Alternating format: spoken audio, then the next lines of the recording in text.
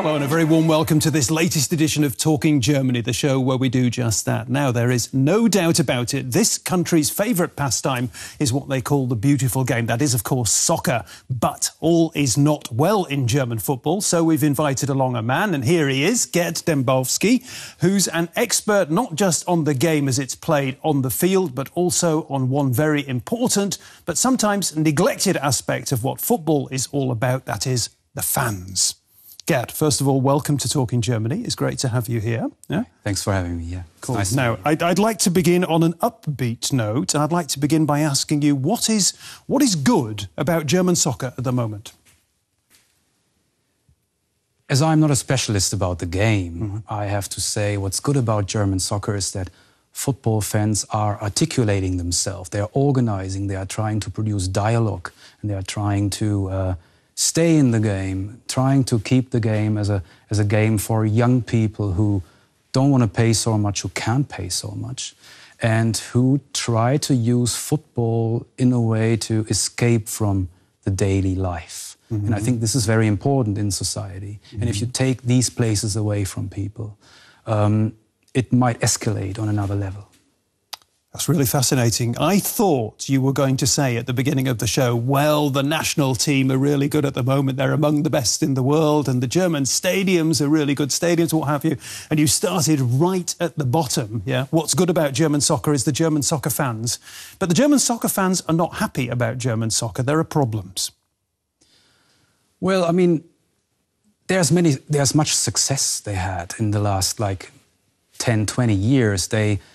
They have the standing terraces, right? And they have safe standing. And this is a thing they can be really proud of. So if you look on the international level, they are, let's say, they are moaning on a high level, if you want.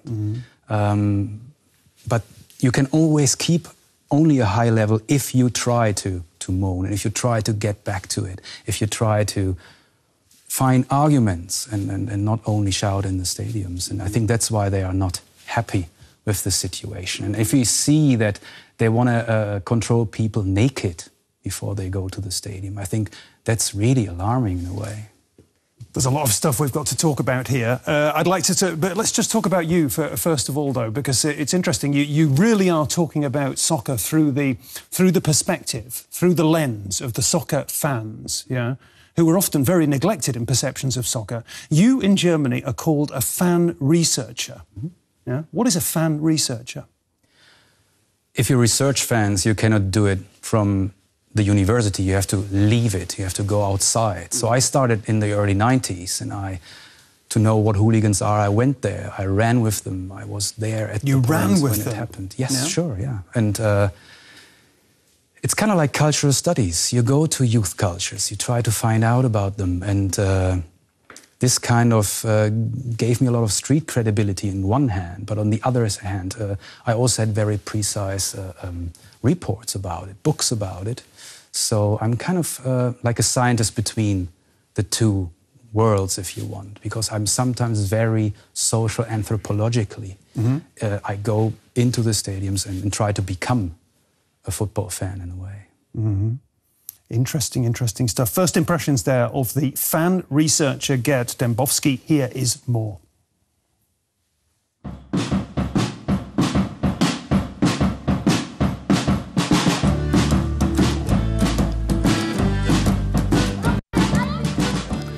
Standing on the sidelines between the stanchion and the corner flag, among fans and functionaries, Gerd Dembowski knows his way around a football pitch. He grew up in the industrial Ruhr region, the son of East Prussian Polish immigrants. Dembowski's preferences in life became very clear early on: football and music. He wanted to become a professional player, but a severe shoulder injury destroyed that dream. Instead, Dembowski began working as a fan, starting with his home club Duisburg. By 1996, he had taken on duties as a spokesman for the BAFF, the Germany-wide Association of Active Football Fans. Not long after, he became one of the founders of the international network Football Against Racism in Europe. Every violent act in football is one too many. Every injury is one too many. While getting his degree in the social sciences, Dembowski began to write and lecture on such widely diverse topics as sociology and philosophy, fan and pop culture, Foucault and football. His books have been translated into numerous languages, including Chinese.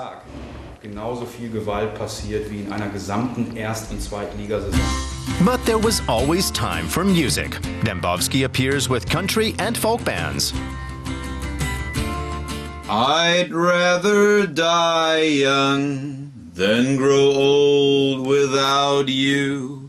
So don't ever leave me, whatever you do.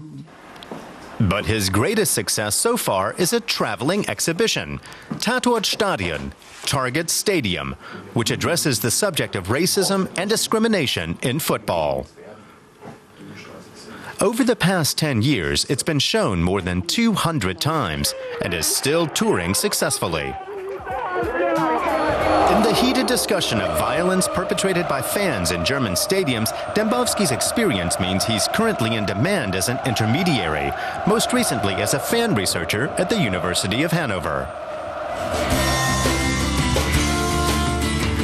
And today, he's our guest on Talking Germany, Gerd Dembowski. Gerd, you come from a working class, a really traditional working class region of Germany, the Ruhr Valley, the industrial Ruhr Valley. You come from a working class family. I'd like to now begin by asking you sort of, to what extent soccer is a working class sport? It wasn't in the beginning, because the roots were quite bourgeois, because you needed time to play soccer. You couldn't work. Yeah. It opened later, and I think it's also when football fans are against commercial things all the time. They have to remember that commercialization, professionalization opened the gates for working class. The invention of leisure time opened the gates for the working class. So this is really important. Then it turned to become a game for the working class, because the working class needed it the most to maybe get distracted from a work they see, and after 20 years they realize we still have to do it for another 20 years. So, and maybe we don't like it anymore, but we can change. You're talking about their jobs. People were doing jobs that were drudgery, and they needed something at the weekend to give them an alternative, to give them some inspiration. And they couldn't change their jobs, but football gives you the impression that everything can happen. That's the football that I grew up with. I can remember football being like that. Is football still like that? There's an awful lot of money in the game these days. Is that good or bad?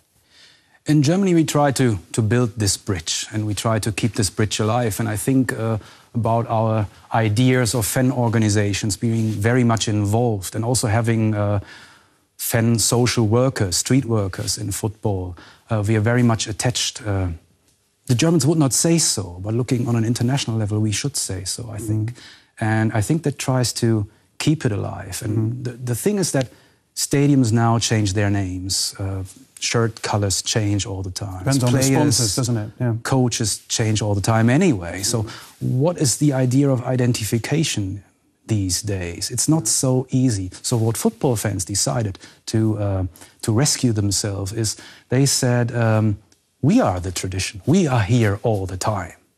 Our oral spoken history. Okay, while we're talking about this, one very important thing is, we've mentioned it, money. Not just money that's coming into the clubs through investors, but the fans actually have to pay to get into the ground. Right. What about prices for actually getting into the ground in Germany? It's often said that the tickets here are much less expensive than elsewhere. Is that actually true? Yeah, definitely. I mean, that's really important. And I think the German FA or even the German Premier League is very interested to keep it that way, because they understand that the young guys, the people who cannot pay so much, are multiplicators for the game. They are going to every game. They are building the big mass behind the club, who is actually the club, in days where a club has not so many means of identification. So what you're talking about is ownership, and there are different kinds of ownership. There are people who are putting money into the club, and there are people who actually sort of are putting their soul into the club. Yeah, and that's what the club can promote. And the club does promote it, and they should also create a dialogue in that way. They should realize that they should treat them as sponsors, because they're really important to give the game a kind of like a trademark brand. Yeah. When you were talking about fans, and you said guys. Stadiums, German soccer stadiums, is it a man's world? That is traditionally what we saw, but is it changing? Right. It has changed, like in the whole. Like if you say there are stadiums with like 20%, but if you see it in general, you would say 7 men, 3 women. Like this is the dimension. But when you look back to the ultras movement, who is the movement in German football fan culture who decides the atmosphere in a way? What is an ultra? Much talked about, but I'm not sure that I really know what an ultra is. It's a fan culture that is very much influenced by youth culture. In their center is the atmosphere, changing the atmosphere, providing a good atmosphere, and as a youth culture in a globalized world, they realize to patchwork from other youth cultures. And you can find people who are more like hip-hop, dressed in a way. Some people are more referring to punk. They're also coming from different areas in the town, and the club is the roof that keeps them together. So they're patchworking. They can change faces. They can change their masks. And that's what they do. So if you say hooligans were people in their center was violence, that's what they were looking for. Violence in ultra movements is a reactive violence. They're not looking for violence. It happened to them later. And that makes a big difference, because they do a lot of social work. They collect a lot of money for charity. They have charity associations build up, and they do social work in their quarters. You're talking again about soccer very much from the fans' perspective, and that's obviously your perspective as well. But tell me about the clubs, the Bundesliga clubs. Who do they want to have coming into their stadiums? Do they want to have sort of, fans like me, middle-class people with their kids or whatever, or do they want to have the ultras coming in, or do they want a mix? What are they after? I think they want a good mix. They understand that every area in the stadium is important. Every kind of person is important. And if you see the president of the German Premier League, he clearly says we will never give up on standing terraces. We know that this is our bench that we can build on. This is our fundament. And that's where the people that will sit maybe in the next 10 years or something. It's a different concept maybe than in some other countries, I think. And this is very important, because that's certainly the main thing you've been talking about, is the difference between Germany and other footballing countries, places where football is played a lot. You're talking about the standing room in stadiums. Do all the Bundesliga clubs have standing areas these days? Yes, sure. Yeah. And that's certainly a big difference to, for example, the UK, where quite often the atmosphere in the stadium. You're smiling. You know what I'm thinking, yeah? Yeah. I mean, there was a different approach in the UK. In general, you have to say that stadiums were older than German stadiums in general. Germany had more international tournaments that brought money into the country to change stadium to modern standards, from step by step. And in England, then we had the catastrophes, right? I mean, the first one wasn't in England, the one in Heysel in 1985, where 39 people died. And then Sheffield, Hillsborough. But then we found out that is massively also a mistake by the police, even in Heysel. And also the old stadium in Heysel. It was clear that something could happen there. And so in England, they kind of outpriced people in a way. And they didn't do social work, but they did much more surveillance and I have to tell you that I know in the UK now people are looking to Germany and saying maybe that's the way we need to go. But there are problems in Germany. Violence and hooliganism are both, it seems, on the rise in German soccer grounds. It's a development that has led the soccer authorities here in Germany to come up with a package of security measures designed to ensure that fans will enjoy what is being termed a safe stadium experience. Let's take a closer look.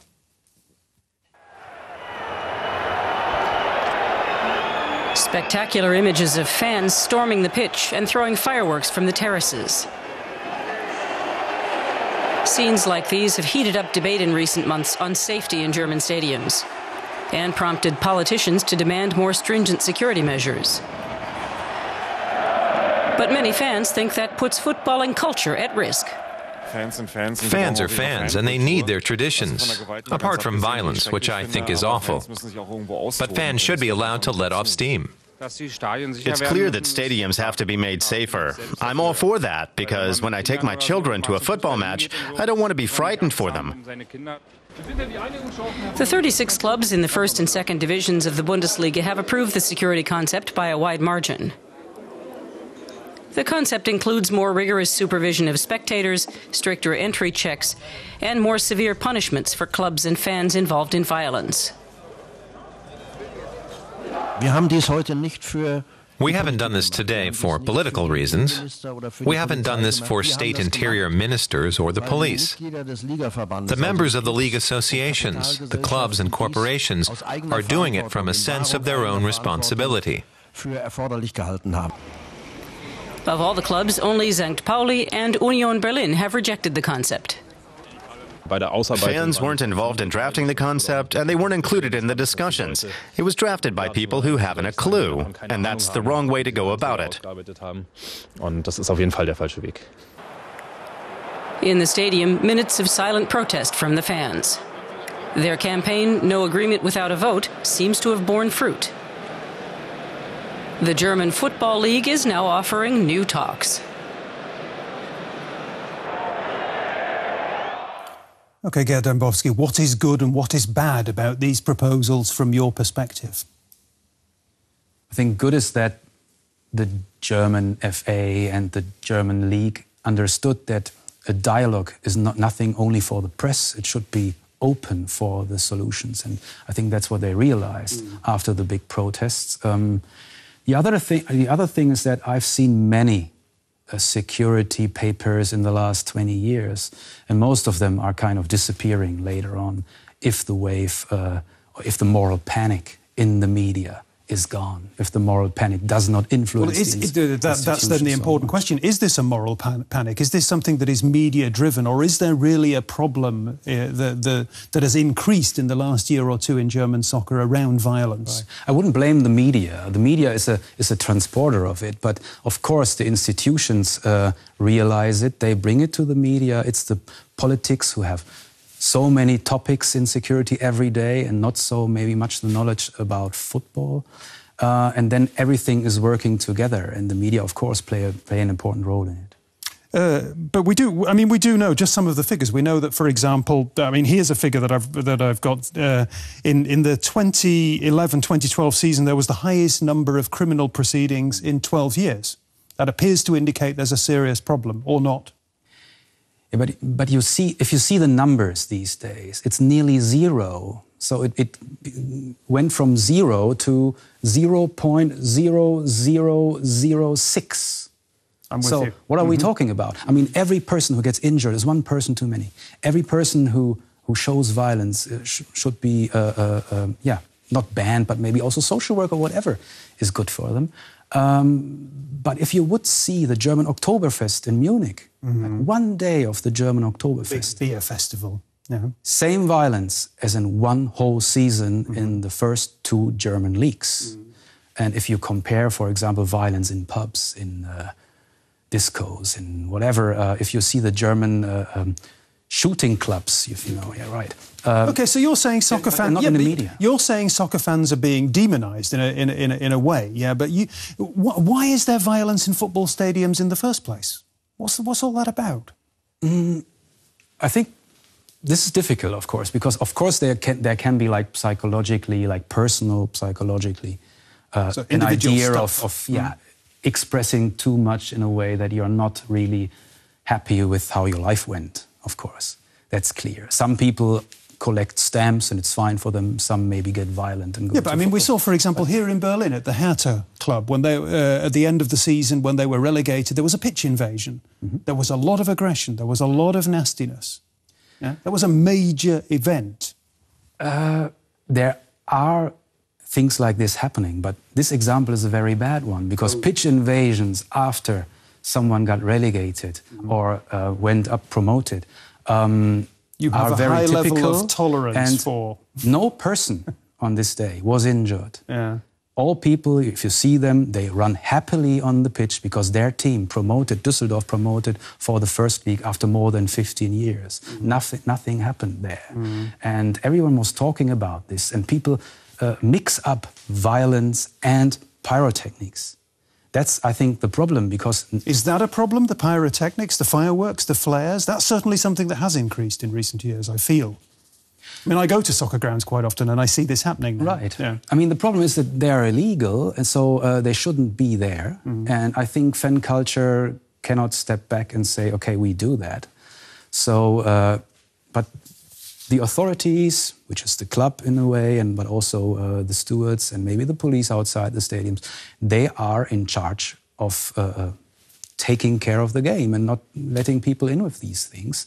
So I think that pyrotechnics has nothing to do with violence, because no one brings pyrotechnics in to hurt someone. Even violence in a stadium doesn't happen. Surveillance, no way. If violence happens, it happens somewhere before you reach the stadium or after you left. So pyrotechnics has something to do with a symbol for a certain kind of atmosphere.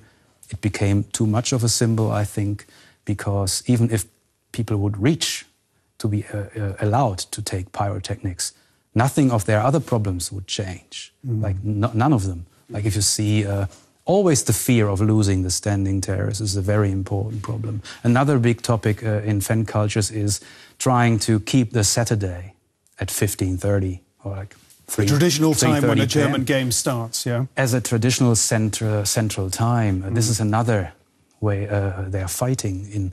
I think the symbol is too big from all sides, from the fans, from the media, especially if you look at the people who got injured. Yeah. OK, so you're saying, yes, there is a problem, there is an element of violence, but it's very small. The press and the authorities have tended to overreact.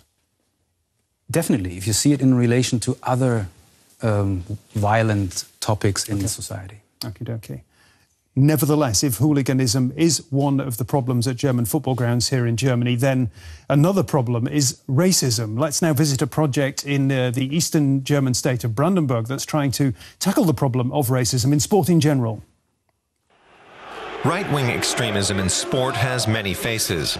At times, there's open acknowledgement that it exists, but a lot takes place behind the scenes and can remain undiscovered for a long time. The Sport Association of the city of Cottbus has reacted and invited its coaches to a discussion. Around 30 participants from football, basketball, and the martial arts are asking themselves what each club can do about neo-Nazis in its own ranks. For me, it's about problem solving, what we can do as a club, what rights we have, whether we've acted properly, and also the symbols by which you can recognize these people. You have to listen to the boys and girls you're coaching, on trips away, to what they say and the music they're listening to, and call it into question.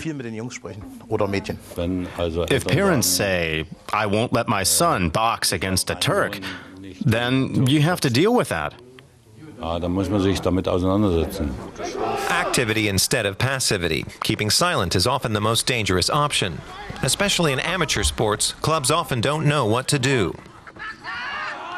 The most common assertions I've heard during my activities are, we don't have that problem and that doesn't concern us. But the fact that incidents occur time and again proves just the opposite. Clubs across Germany are affected. We're all aware that this can happen in our clubs and local organizations. We won't shy away from the problem. The clubs know this, and increasingly, they're confronting it.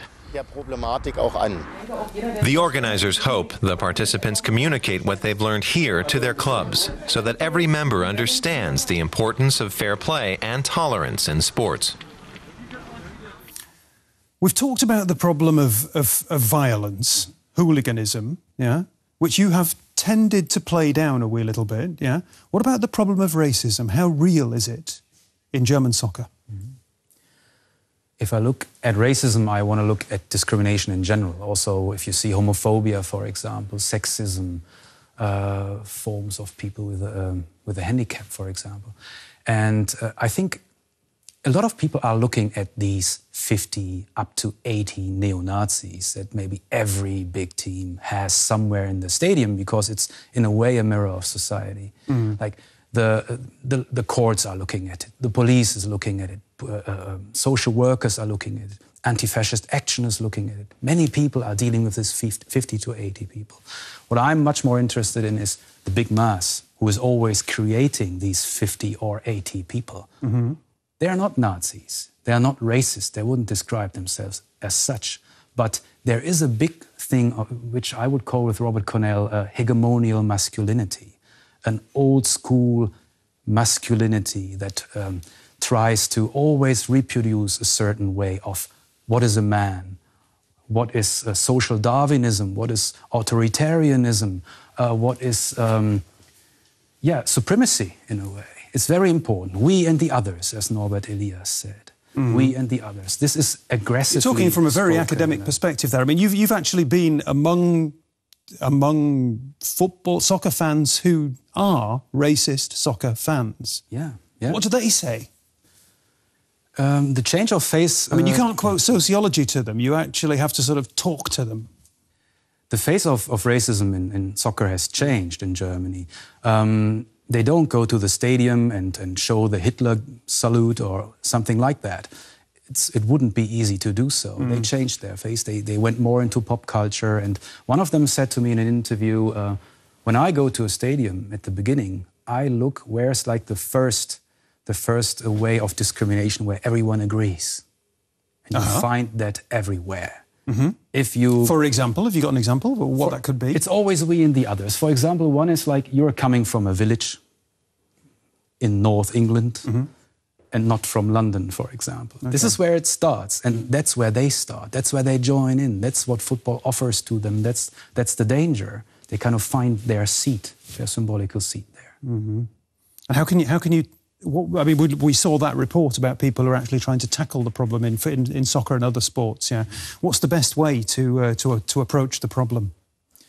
I mean, first of all, in Germany, we try to reach young kids before they become really organized football fans, and try to explain them the right-wing symbols, because they change all the time, and they are very clever in using popular culture, in trademarks and stuff. That's what we do. That's what our exhibition does. What we also do is, in Germany, is a lot of social workers are working in fan projects. They are not only working with neo-Nazis. Some do. Some try to get them out of there, or don't let new people get into it. But they also try to find creative people amongst these 50,000 in the arena. They try to find them and bring them together to change the atmosphere, to create a new atmosphere, an atmosphere where people... And does that work? Are there grounds, are there clubs in Germany where that's having an effect that can be seen, can be felt, can be heard? Definitely. I think also that we have a big culture of dialogue in Germany amongst football fans, and also recognized by the authorities, is an example how it works. That only does work because people are doing this, because people trying to bring out the good of football and trying to make it another place. When I came into football first in the 80s, it was a game, a hard working class, tough game. It was very racist, and I wasn't very comfortable, but I came from a working class background, so I behaved like they behaved. That's what you do. You see, like, the older guys, they are cool, you behave like them. But if you come to a football game in Germany today, you found a different active culture. It's differently, you have to read a lot of internet homepages, you have to take care of your style in a way, you have to be aware of fan politics, the things I talked about before. So there is a different culture of discourse, if you want.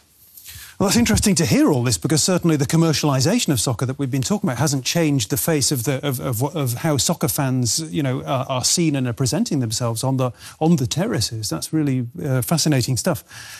Tell me a little bit about your exhibition. I think it was actually two separate exhibitions that went on around Germany. What were the exhibits? What were you showing? We were showing right-wing symbols. We had scarves that were handed out in stadiums. We kind of found them. We bought them. You bought them? Yeah, we bought them. Or we asked stewards who maybe Had confiscated got rid of them. Yeah. And I think that's what we did. We also tried for the first time to build a historical background of how people try to recruit football fans for the neo-Nazi movement. That's what we try to prove, because the German FA and others said that's not happening. Even homophobia, we were the first in the world to tackle homophobia, because we had a 7-point plan against homophobia in 2002, and that was the first ever. And they said, no, there is no homophobia. And we suddenly had pictures, because we were amongst them. Mesut Özil, Sami Khedira, Mario Gomez. I'm just naming 3 names of people that are not exactly necessarily typical German names. You know, these are big stars in the German national team, and there are many more, who have got sort of immigrant backgrounds. The way German soccer presents itself through the national team has changed in recent years. How important has that been? I think it's very important, not only for the face of Germany when you look at other countries, but also there are role models, of course. I mean, if we look to German amateur football, it will take more time for an amateur player that Mesut Özil makes use to him. It's not really the point. But as a player, they get encouraged that they can make it. Yeah. They can make it up there, and that wasn't possible before. I mean, there was a history of 100 migrants or so before the picture of Mesut Özil, Khedira, Asamoah and others was drawn. But the German football was one about, we learn it because we want to win. And that's how we behave. I think the idea around it has changed.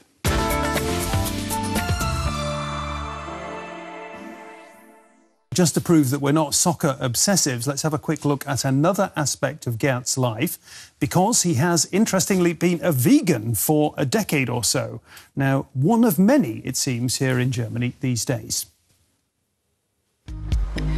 Lunchtime in Germany. Many restaurant menus now feature not only vegetarian dishes, but also vegan meals. There are now about 40 vegan restaurants in the country. One of them is Kopp's in Berlin's Mitte district. Chef Björn Moschinski has been a vegan for over 15 years and wants his dishes to appeal to a broad public. He came up with a simple concept: good, solid German food, all made entirely without animal products. I want to reach people who say a vegan diet isn't for me, or I don't know what vegans eat, or I don't like that anyway. Today, he's certainly shown how good vegan food can taste. Very well seasoned and very tasty. I like the food. I would eat it again. At some point, I'll feel like having a schnitzel, but this was actually pretty good. In Berlin, many vegans shop here, at Europe's first fully vegan supermarket. Everything here is entirely vegan, from cosmetics to ready-made meals, baked goods made on site, and even cold cuts and cheese made from soybeans. Jan Breda came up with the idea. When our customers walk in the door, we want them to know that everything they buy here, everything in the store, is made entirely without animal products or ingredients. Germany is currently home to about 600,000 vegans, 8 times as many as just 3 years ago. Berlin-based nutritionist Karin Franz says the image of veganism has changed fundamentally. Vegan food is no longer just a niche product. It used to be that when people heard the word vegan, they imagined sandals and a long beard. But now it's hip, and the products appeal to a younger clientele.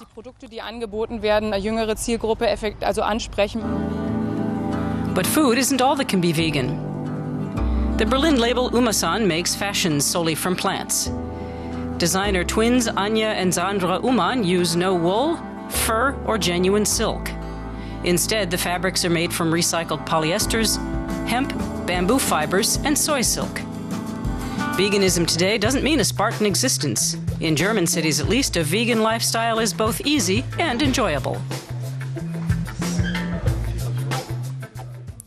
And what you can now see is a pair of vegan shoes. That's right, Gerd? That's right, yeah, totally right. Can you explain? It's made of plants and as they said, second-hand used synthetic. Yeah. And does that apply to the rest of the gear that you're wearing as well? Yeah, sure. It's not only complete vegan outfit. It's not only the diet; it's the outfit in general, and it's also a critical approach of maybe having animals at home or not, having pets. Yeah. Okay. Tell me what I mean. I'm not a vegan. Yeah. Tell me what I'm missing. You're missing very tasty food. That was the first thing why I did it. You're obviously thinking back to some very specific experience. Yeah, because I changed the traditional idea of food in a complete way, and I became a very good cook because I became vegan. Because I had to do more. That's what a lot of people say. That's what a lot of people say. Yeah. The other thing is that I was at a certain point of my life and wanted to change, and I felt better when I woke up in the morning. I felt more active, and maybe that also what provides maybe burnout with me, I think. Burnout? Yeah, I'm in the field for 20 years. Yeah. So veganism kind of was a refresher for the rest of my life. Okay. And in that report, there was a figure which I have actually seen elsewhere: 600,000 vegans in Germany. You're nodding. You find that very plausible and realistic, yeah? Yeah, of course. If you see how vegan restaurants grew in the last few years in German bigger cities, if you want, we can see that. I can see that because it's easier for me to find food. I can totally say it, how I ran to find some oat milk like 10 or 12 years ago and how it is now.